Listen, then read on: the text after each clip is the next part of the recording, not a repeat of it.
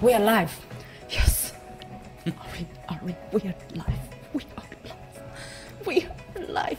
Yes. Yep.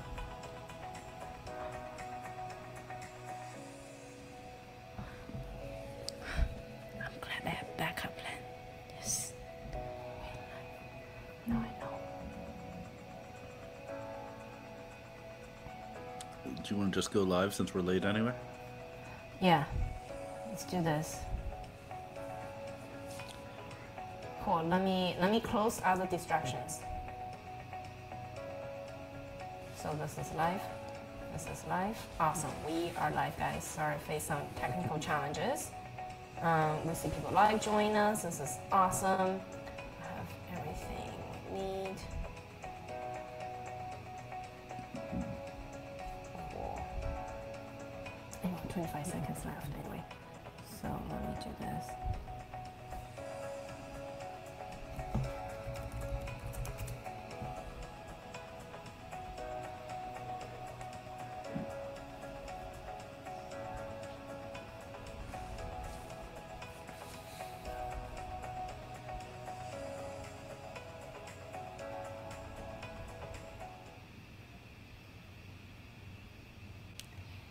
Hello. Hey guys, this is Dr. Nancy Lee. Welcome to Product Insider. Today we have a special guest, Ari Paparo, and he is an senior director from Google and currently CEO of LaunchScience. He has a lot of insider tips for all of you guys. So let's get started today and quick introduction regarding what we do on this podcast. Hey guys, this is Dr. Nancy Lee. I'm passionate about all things product, career growth, and nonprofit. I'm on a mission to help people create amazing products that impact millions of people's lives while getting the work-life balance you deserve. Welcome to Product Insider. Shy away from the real talk? No way. We're covering everything from imposter syndrome, people management, and barriers facing the product leader of tomorrow. We're joined by fan-level product leaders to get a lowdown on what's hot right now. And I'm your host, Dr. Nancy Lee. I moved to the US with $800 in my pocket and became a director of product within 4 years. Now I run Product Manager Accelerator courses that make product management careers available to everybody. Are you ready? Welcome to Product Insider. Awesome. So how are you, Ari? I'm great. Thanks for having me, Dr. Nancy Lee. This is a really exciting opportunity and an interesting podcast. Yeah, thank you for spending your valuable time to join us as well. So today's podcast actually focuses on product launches, and actually product manager job doesn't stop at the product launches. I know you're the expert of launching product, and based on my research about your background, I know you're actually a serious entrepreneur and started many startups and sold your startup to Fortune 500 companies like Comcast, and also joined Google, and later on became the senior director at Google. And now you are the expert upon launches because you just started your own startup, teaching people and actually providing the software to help companies to launch their product called LaunchScience. So Ari, can you give an overview about your background? I know this is only like sketch of everything you have done. Yeah, tell us more regarding your background, let the audience learn about you. Yeah, so I have been in product management and leadership roles for about 20 years. I was part of the team that sold DoubleClick to Google, which was a $3 billion acquisition, and then I joined Google. I've been an advertising technology specialist for most of my career. My most recent stint was with a company I founded called Beeswax that was a very API-driven ad tech platform. Think of it as like Stripe for ad tech, and that was sold to Comcast in 2021. And Congrats. It was great. Comcast is a great company. People underestimate how much tech is inside Comcast. In addition to being, I think, either the largest or the second largest media company in the world. And then about a year ago, based on all my experience, every single company I worked at, small and big, has a very undefined and ad hoc process for launching products. The go-to-market, it could be good, but they invent it from scratch every single time. And who owns it? Sometimes product management, sometimes marketing, sometimes there's a separate group called product operations. So the process is undefined. The people who are responsible for it vary a lot, and there's no tooling. There's no SaaS software for product launches, which is crazy when you think about it. So based on that experience, I started a new company. We've been doing it for about a year. We've been in stealth until last month, and it's called LaunchScience, and it's the first SaaS platform for helping companies to launch their products and features more effectively. This is awesome. So Ari, you touched a really good point regarding there's no set process, and each company's definition of launching a product is different, and who's responsible for it is very different. Let's talk regarding bigger companies first. Yeah, so what's the process of launching a 100 million product, and why launching product is the hardest product management lifecycle? It's from the top first, the larger ones. Yeah, sure. So at a larger company, usually it's a team that is jointly owned by the product manager, who faces inward mostly, and the product marketer, who faces outward. And they will be the heads of the team, and then they'll bring together sort of a smattering of people from different groups: sales, service, documentation, legal, finance, all those sort of things. And for a big launch, if you want to be a $100 million product, you better have enough time. That's really an issue. People don't put enough time into this. They think that, you know, the day the code ships is the day that we launch. So that's just that is a bad way of doing things. You need time. That's far away from real launches. I think it really depends on who you talk to. Talk to engineers, I'm done, I ship my code. Then talk to marketers, like, yeah, there's no sales, so marketers doesn't count as launch.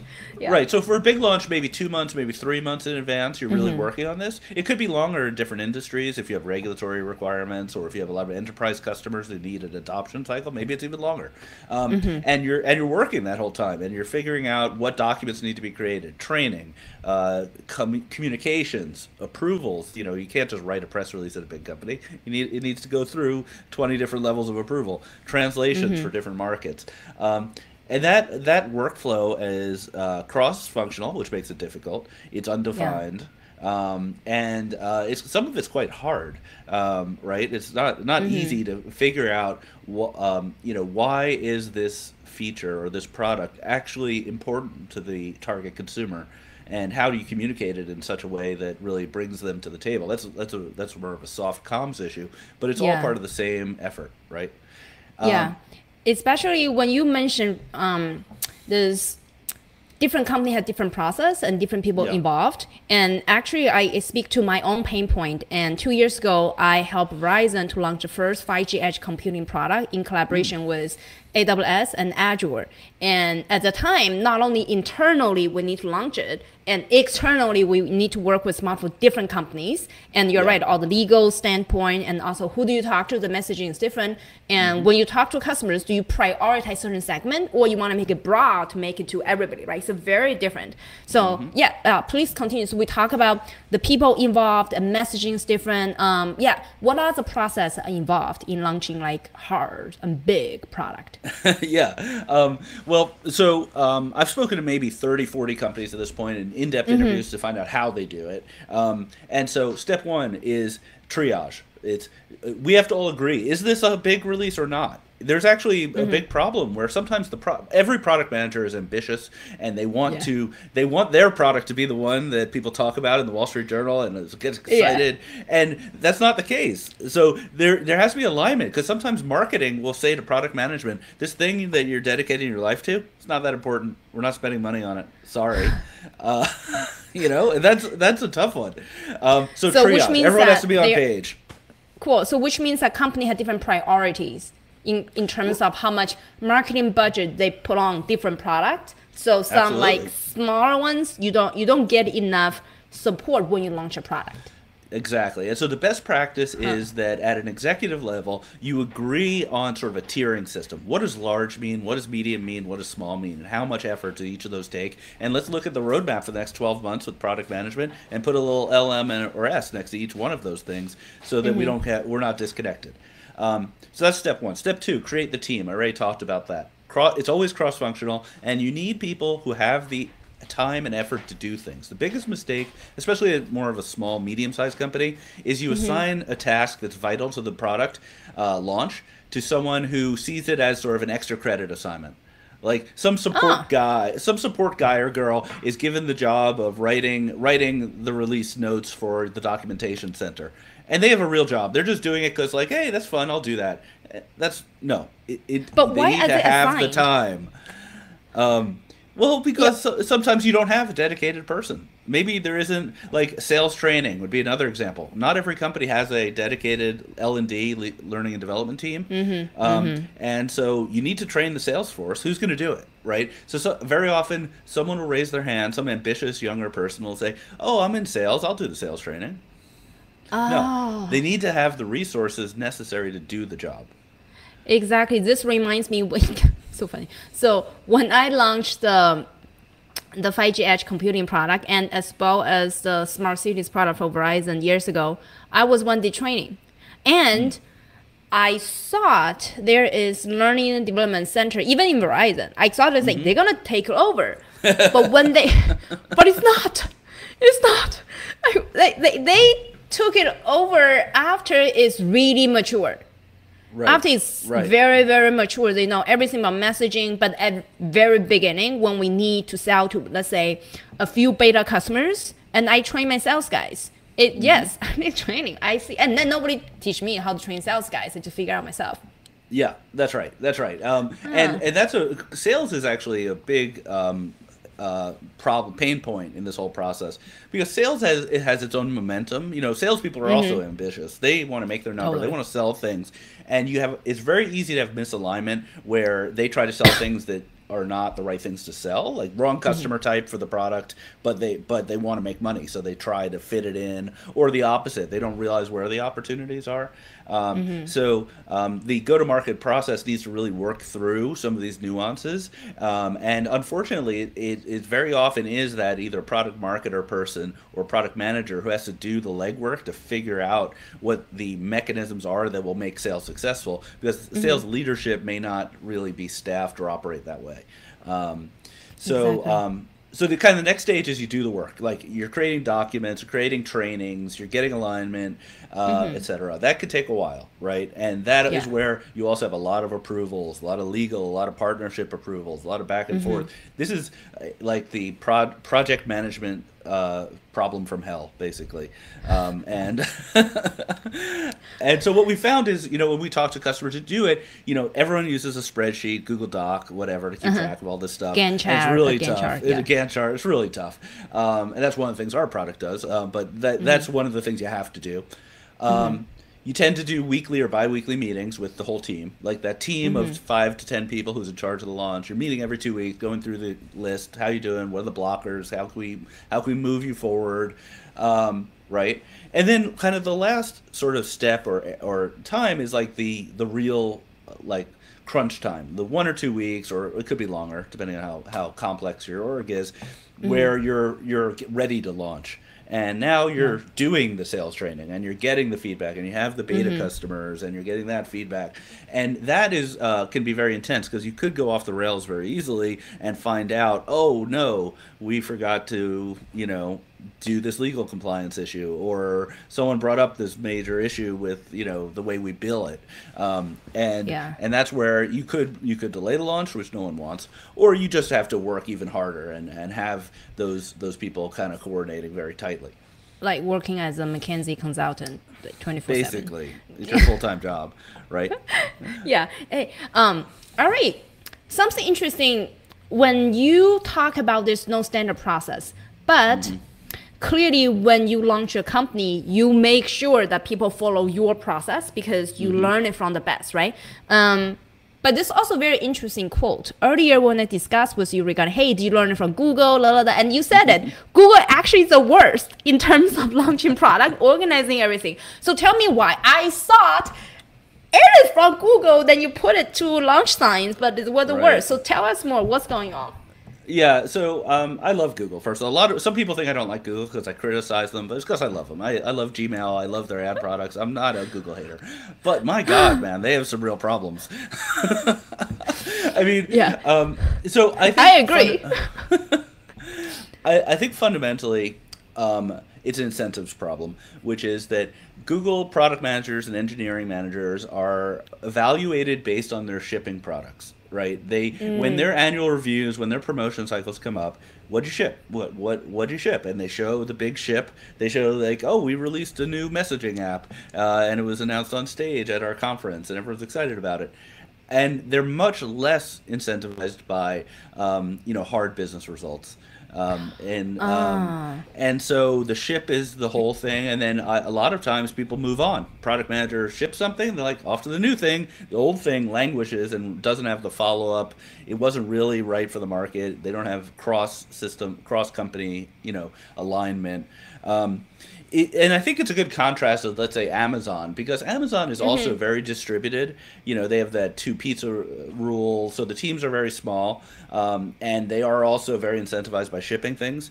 But at Amazon, they're so money oriented. They're so focused on revenue that like just shipping isn't good enough. They want to see the results, right? They want to see the revenue coming in, and that kind of yin and yang on the launch process kind of keeps people in line from launching too many stupid things.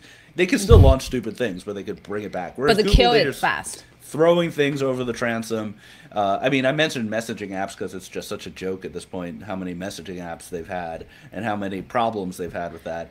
Another example that's close to me is in ad tech. So, there's this whole move towards privacy in ad tech. And Apple 3 years ago announced their solution called ATT.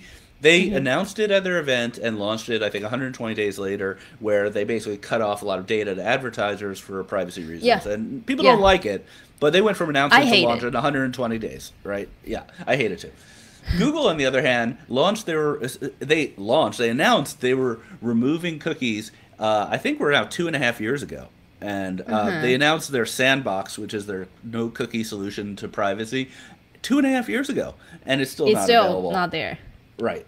And I think that's just a clear contrast in the way these two companies do business.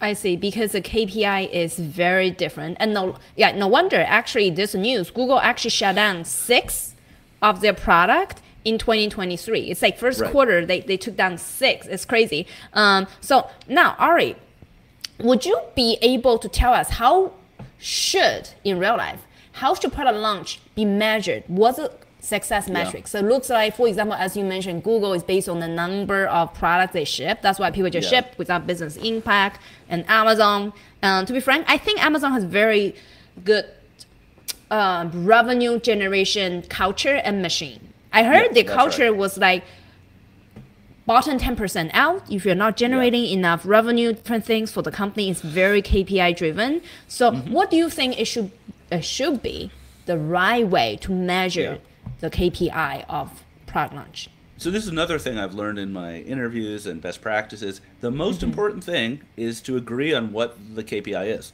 right? In advance of the launch. And you'd be surprised how many people don't.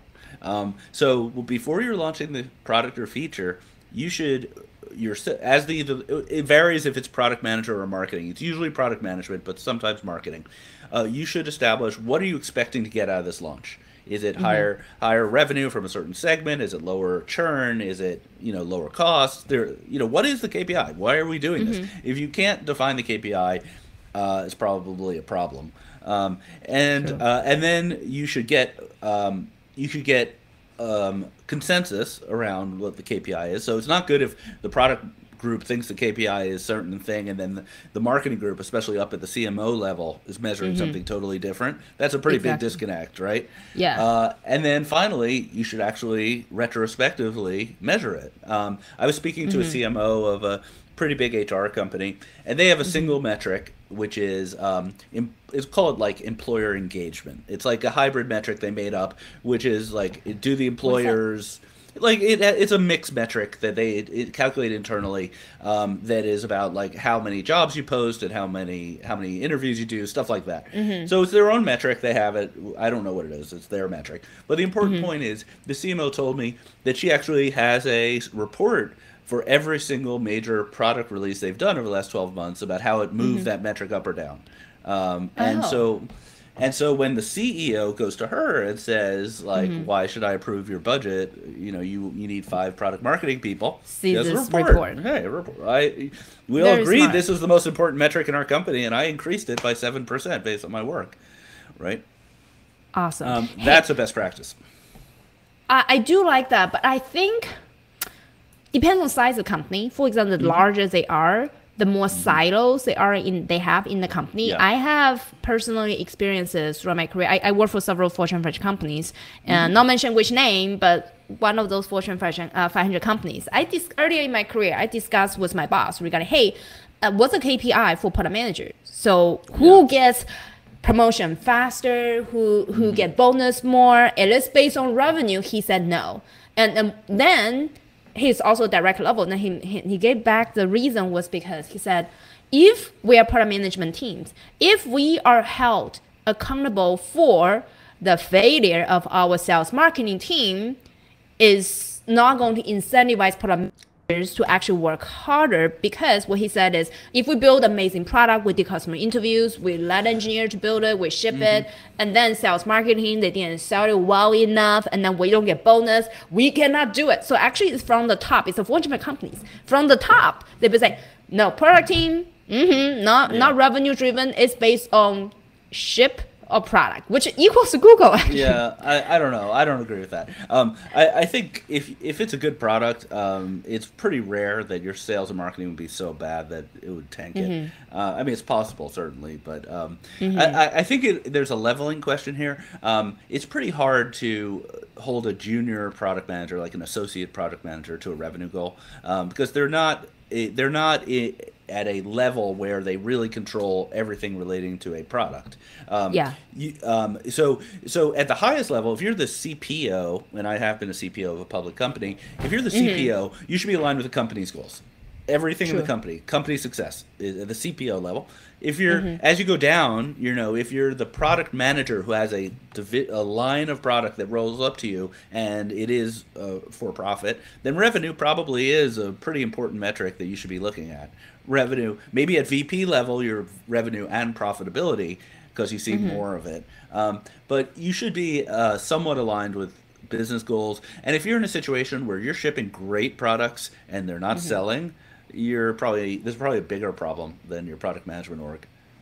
I think so. I think if for that reason, first of all, as a product manager, will be a little bit feel sad about, I built a baby. Yeah. Nobody likes my baby. It's very cute, but nobody want to use it. Right? I think internally we will feel sad about what the purpose of doing the job as a PM. I personally believe that lots of people out there, they choose the profession of being a product manager was because they love using technology and creating product to change people's lives, actually. So this should be aligned. There are also very useful metrics like NPS scores, right? If you're in a business that's running NPS and you as a product manager make the NPS go up, that's pretty important. It might not be the ultimate business goal, but it's a proxy metric. Yeah. Awesome. So Ari will mention regarding the KPI. First of all, you mentioned the team should just align on KPI, and then you gave us examples of NPS. Do you have any other metrics you think people can use to measure success of launches? Well, it depends on the business, right? If you're in the B2C, there are pretty obvious metrics around daily active users and monthly active users and cost of acquisition. In B2B, I think it's, revenue, customer retention, NPS are usually the common ones. Usage is important, especially if you build a new feature within a product suite. You want to see usage of that feature. Usually it's a little hard sometimes to connect a feature in B2B to a business metric because, who knows, like there are hundreds of people in the pipeline at any time. And, did you really increase new revenue, especially with the enterprise sales force? It's kind of hard to tell. Yeah, it is. Actually, which also goes back to the responsibilities of senior leaders who define what's the true success metrics for the company, for the team. That's right. I had a boss who used to say, revenue solves all problems. I agree with that one. I like you get to the point and say, yes, that's it. Nobody wants to, if you're in a sales, you don't want to really own it, but it is true. From the company's vision perspective, yes. Revenue is the alignment to align. It might be messy. People might not love your product, but if they're paying for it, that's a pretty good sign. Means you find a product market fit. Awesome. Yeah. Cool. Ari, I do have a personal question regarding the definition of when per launch should get started. Based on what you described, did I did I understand what you said correctly? Product launch sounds like start from code is finished all the way until customers start to use it and generating revenue. Is that correct No, interpretation? I don't think that's exactly right. That's not what I meant. Tell me more.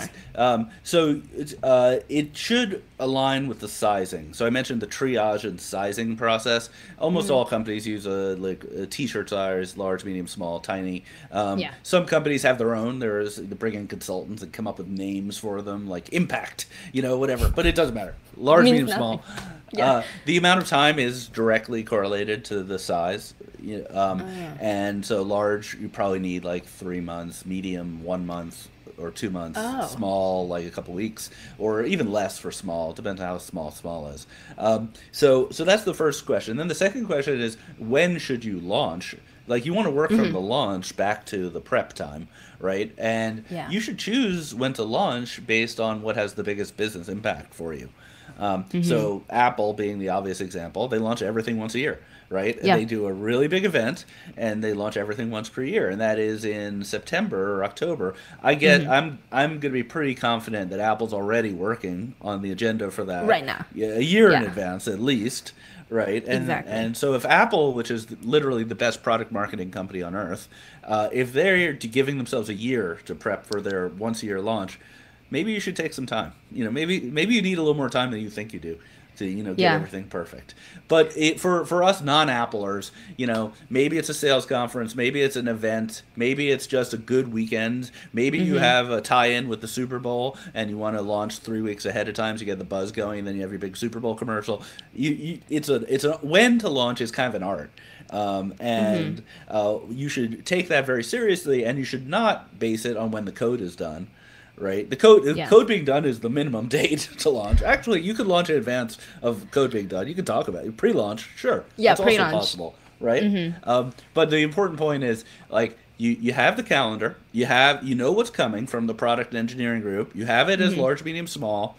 And then you just kind of have to think, be a little creative. Like, oh, this one and this one, if we launch at the same time, that might have a really big impact. Or maybe we want to have a steady drum beat, one new feature every week for the next 6 weeks, because people don't think of us as an innovation company. So we're just going to do small ones every week and send out an email.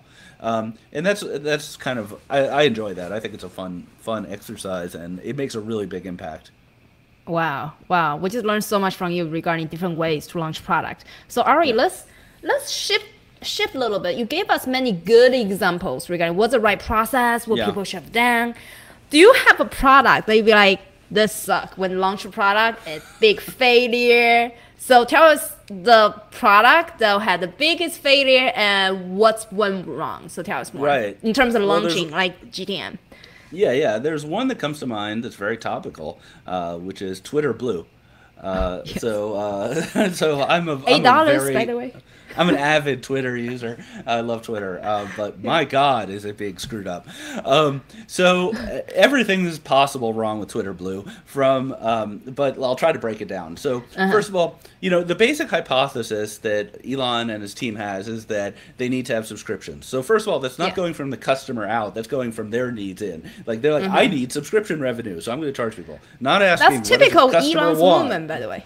It is. Yeah, go ahead. It is. Yeah. Elon is like many sort of very smart product-oriented people, which is they pick the destination and work backwards, right? Which is good. That's a good technique, but he takes it a little too far. So his end goal is, I want to charge for subscriptions and I want to get rid of bots. The way to do that is with charging. So we're good. We're charging people, right? What he doesn't do is he doesn't care about, he knows, but he doesn't care about what people actually think of what the blue check mark means. It has meaning currently. Yeah. He ignores that. He's like, that's garbage. We're throwing that out the window. It's corrupt. He used the word corrupt. Okay, so he misunderstands his customer, and his new thing is all internally focused. He's not caring about what the customers want. He's caring about what he wants, right? So already we're pretty much primed for failure. Then the launch process, to the extent there was one, was he pre-announced that on April 1st, which is the worst possible day to launch a product all year. So we talked about timing. Never launch on April 1st because everyone thinks it's an April Fool's joke, fake. Right? Yeah. Right? So there's one day a year you should never launch things, April 1st. Yeah.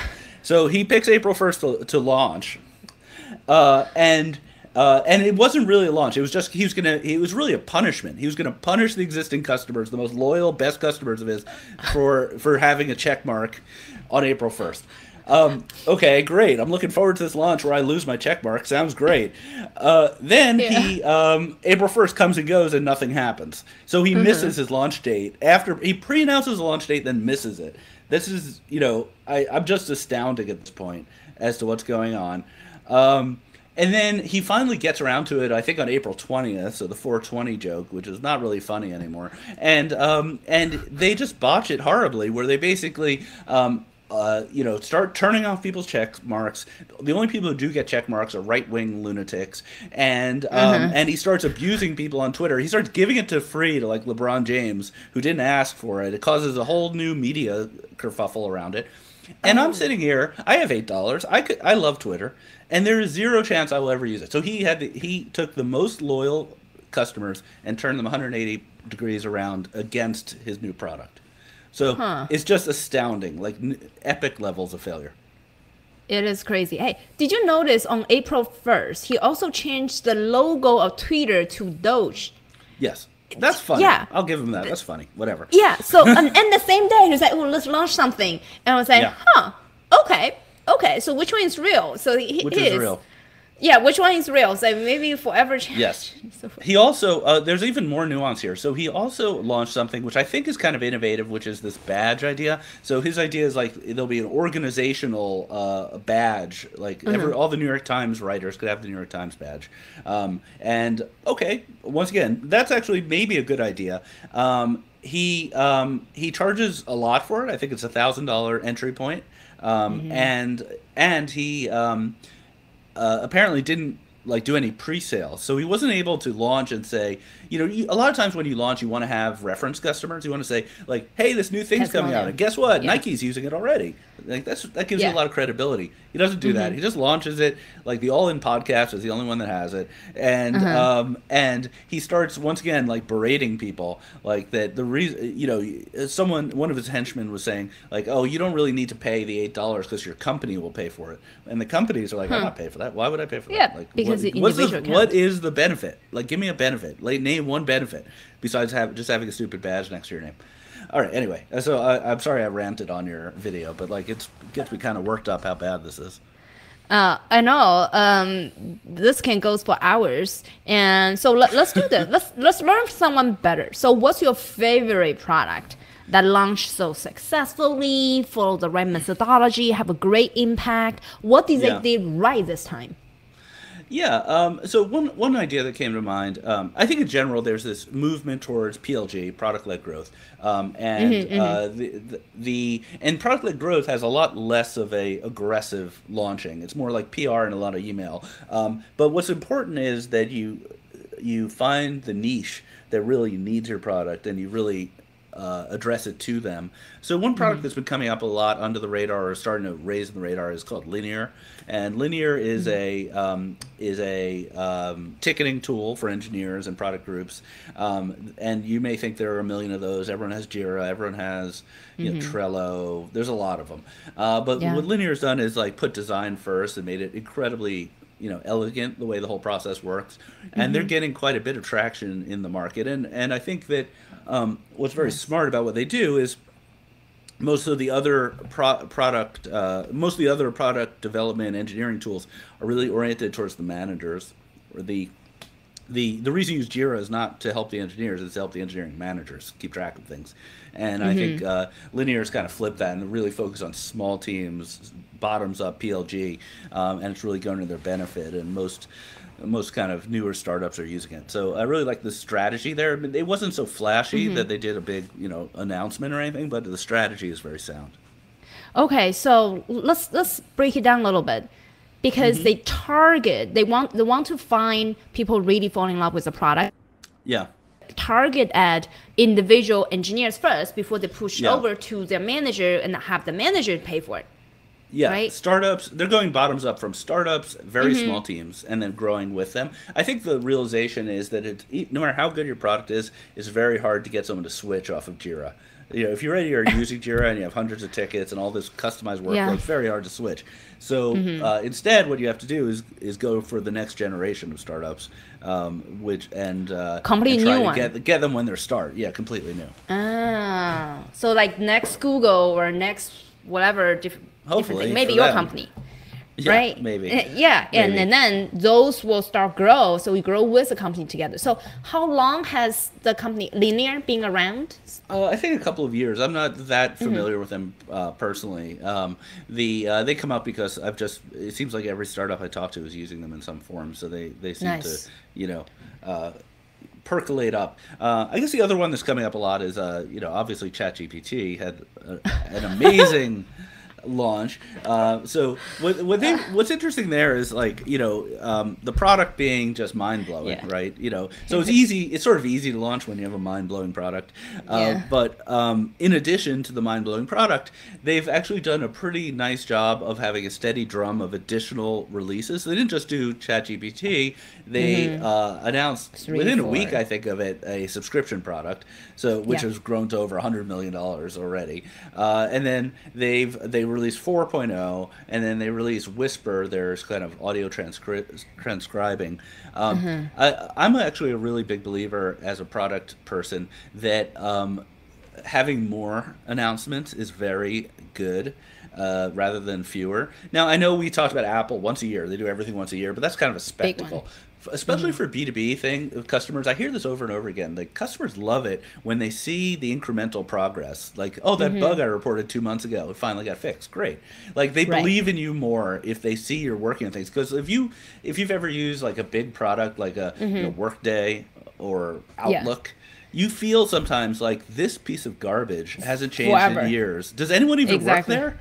Does anyone even work at Workday? What do they do all day? Like, what is it like to be an engineer at Workday? Exactly. And so you don't want your customers thinking that way.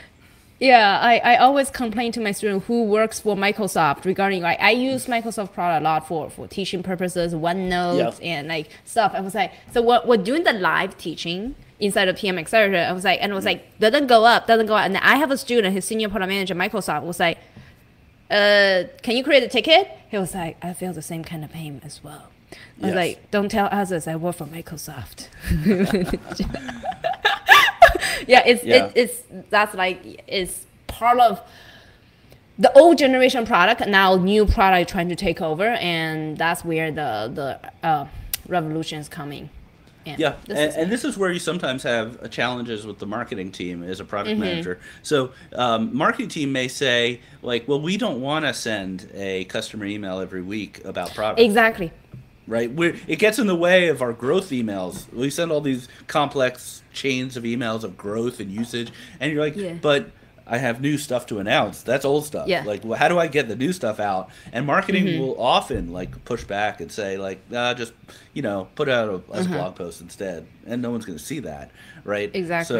So that's a kind of important question about what is your product comm strategy, and is product and marketing on the same page about that?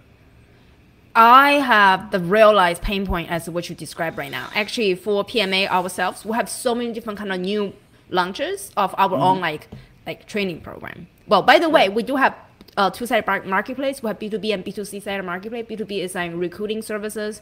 B2C is like training services. And then once we have both sides, we plan to launch our software product. So now we're just growing users first.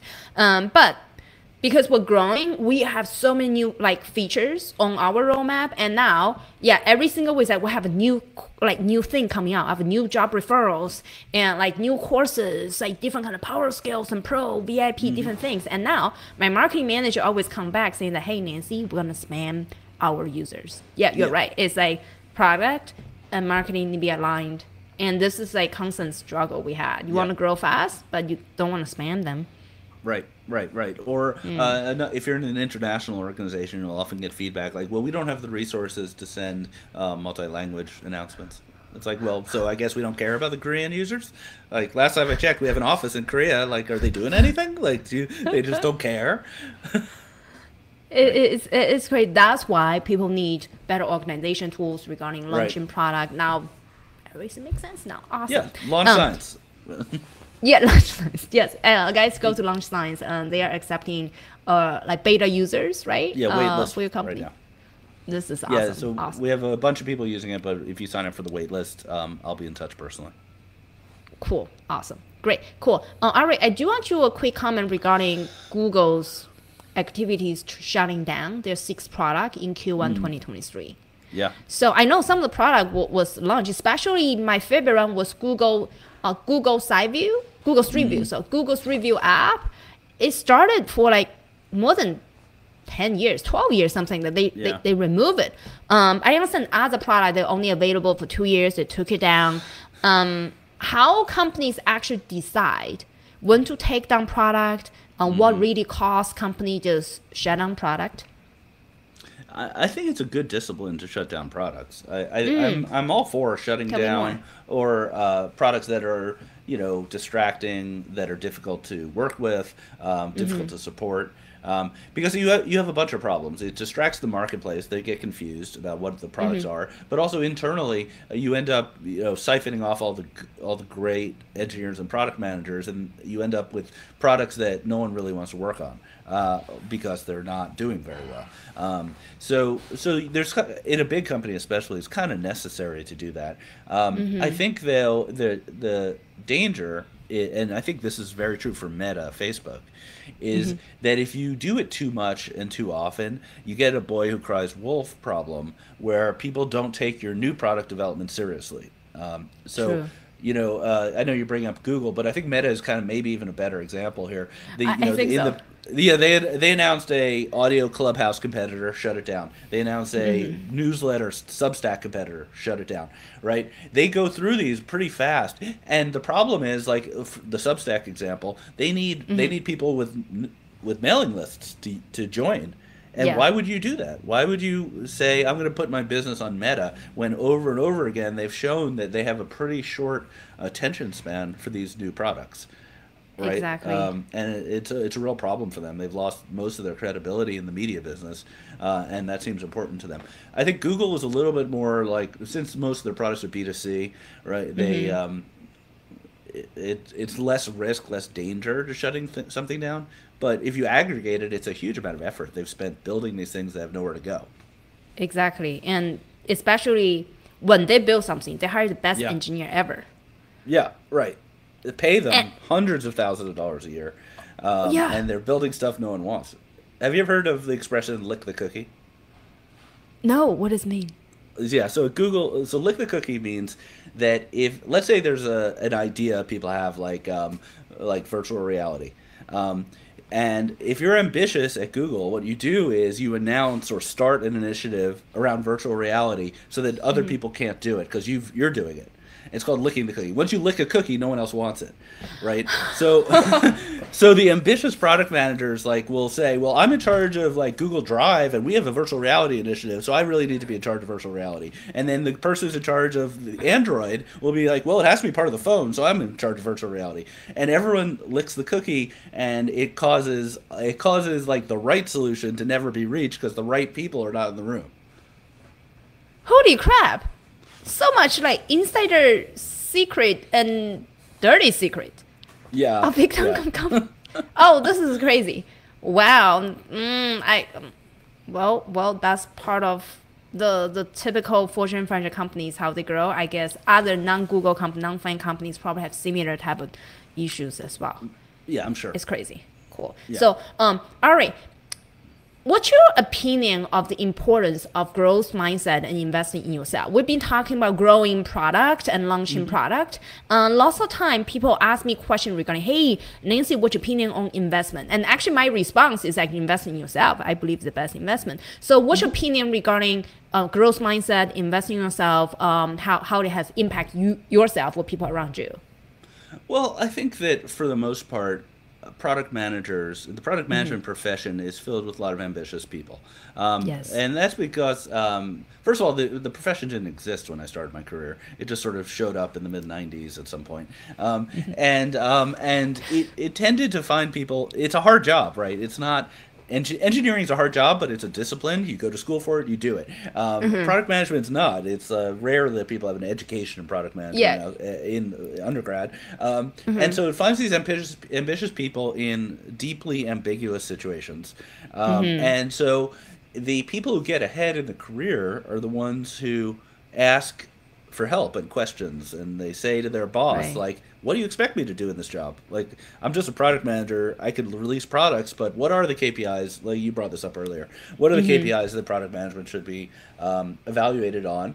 And, you know, there often also are skill gaps. So there's been this big movement over the last, like, 20 years to make product managers more technical. So back in the first generation, a lot of people had more MBA-type backgrounds.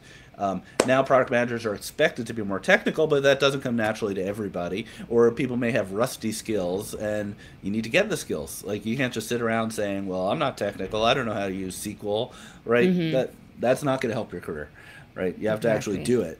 You have to invest in yourself to get the skills you need to do the job you want to do.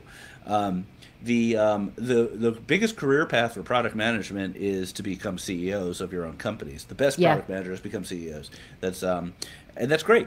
That's great, but that's also a big leap that not everyone's prepared for. Not everyone can do for financial and personal reasons, and also the risk involved. Risk involved, absolutely. But going from product management to, if you don't have an MBA, if you don't have the business background, and you're more technical, you go into a product and you go into becoming a CEO. You may not be there on the marketing and sales side. You may not feel comfortable doing cold sales or schmoozing or doing all the things that are required to be a good CEO. So you need to learn those things, and there's only one way to learn those things. Yeah, continue to grow together. And Ari, thank you so much for sharing all the insider tips to help everybody to grow together. So one last question: how would the audience be able to find you and reach out to you? I'm very easy to reach. My Twitter handle is down on there. It's Ari Pap. That's probably the easiest way. I'm on LinkedIn. I actually have my phone number on LinkedIn, and everyone thinks I'm crazy for doing that. So if you need to reach me, go to LinkedIn and you can text me. Don't call. Text. Okay, 3 a.m. That would be me. Okay, FYI. You don't know. So many people think it's a joke. The most common text I get is, "This isn't really you, right?" I'm like, "Yeah, it's just my phone number. No biggie. What do you want? How can I help you?" Wow. We will definitely test out. Send text. them. Don't call. Send them text.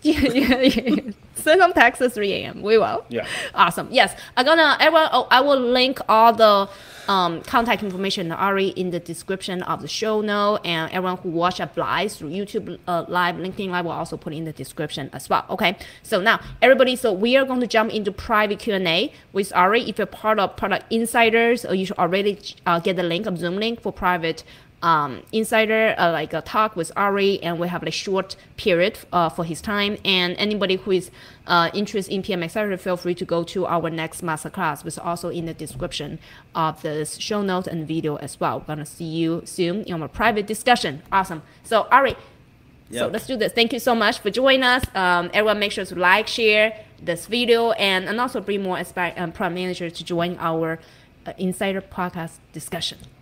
Awesome. All right. Thank you, Dr. Lee. It was awesome. Thank you, Ari. Okay, great. Cool.